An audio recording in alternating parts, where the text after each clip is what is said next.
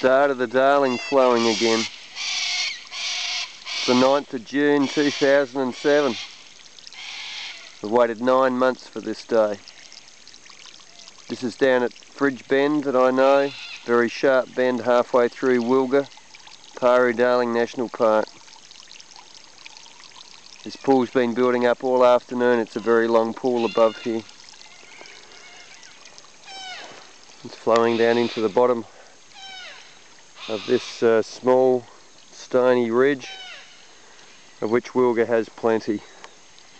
And this is why this flow is not a big flow at all by any standards, but is still incredibly welcomed by the locals and will give me a fence.